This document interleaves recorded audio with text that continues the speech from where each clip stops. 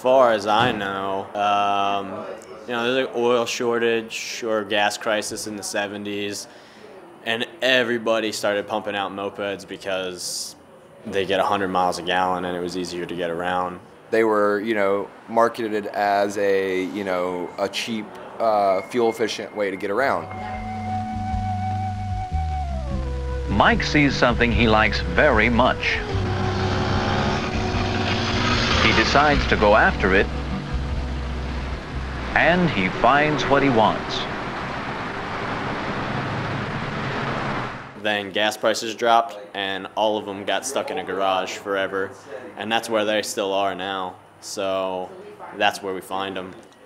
So I found this listing on Craigslist, and it was like 3 Tomoses for, I think, like $300, not running or anything. So I rented a truck from U-Haul, and I drove out to like the middle of nowhere, met up with this weird dude. Had like dreadlocks dreaded into his beard, and he drove a PT Cruiser that had all of like the 3M stick-on hood scoops and like plastic flames up the sides of it. And he drove me out into the middle of the woods, and he opens up this van, and there was like 4 mopeds in there. It was 3 Tomos Sprints and a Tomos Targa. The weirdest dude I ever met, but I took those 3 bikes. I ended up sitting in my basement and just building them.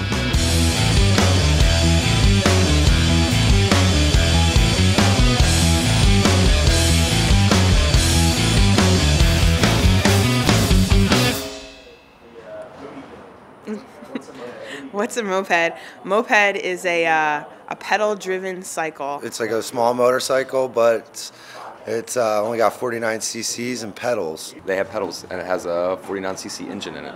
Basically just a bicycle with a motor on it. They're easy, they're relatively cheap, and I have a lot of experience with bicycles.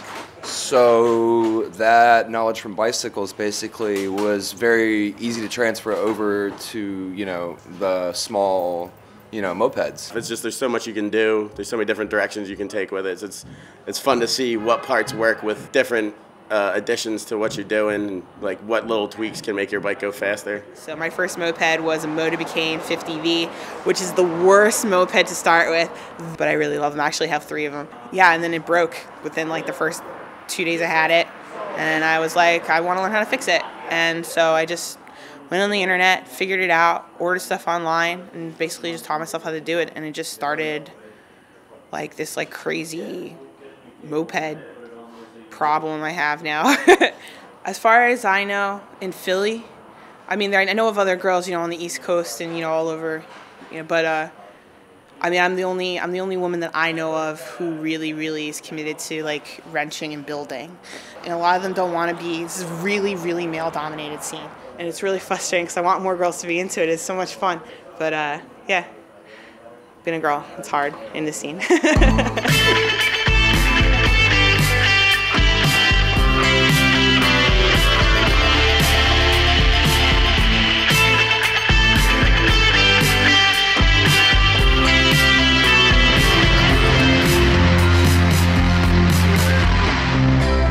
Yes, I am in the Rebel Rousers. It's a moped club out of Richmond, Virginia.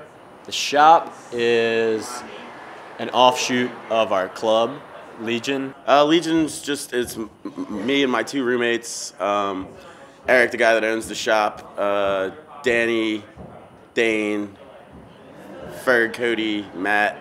I think there's 12 of us, I think. And we got a prospect. Now, in Philly, there was, I guess, 3 clubs. This one, LGN, let me prospect for them, so I'm trying to earn my stripes here. A moped gang is just a bunch of people who want to wrench together. They want to build together, and we just wanted to just hang out and just play with mopeds. The best part about being in a gang is when you're building, you're not building alone. But yeah, it's kind of like a family. It's kind of like being in a family with a bunch of dummies. Moped gang, it's basically just a bunch of people that are into the same thing in mopeds, building them, riding them, and then breaking them, and then building them again. Basically spending more time fixing them than actually riding them. But yeah, it's a good community. I like all the people I met through riding mopeds, and having people to go ride with is always fun.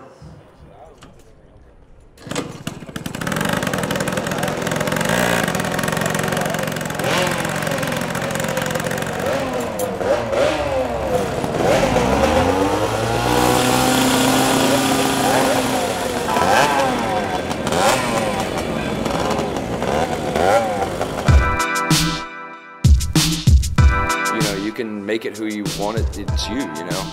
You'll never see the two same mopeds, beside each other.